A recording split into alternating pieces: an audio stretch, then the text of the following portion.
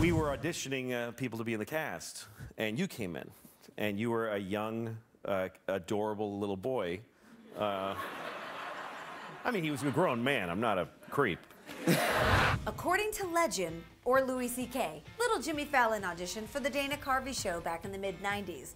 Louis was head writer, and although he thought Fallon was extremely talented, Jimmy just wasn't right for the show. But Louis felt really bad about it. I will quit the show. What? If you hire that kid. Absolutely not. Absolutely not. No. I was dead against you. Jeez, harsh words.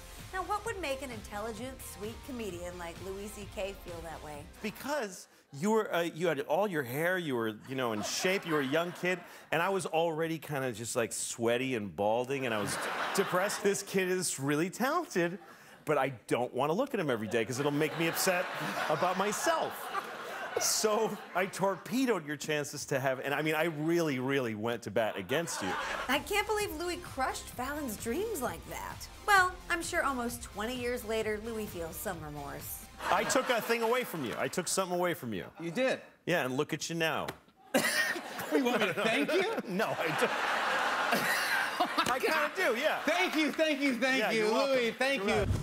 I'm Nikki Boyer. Make sure to check out our entertainment news show, What Just Happened, right here on this site. 3, 2.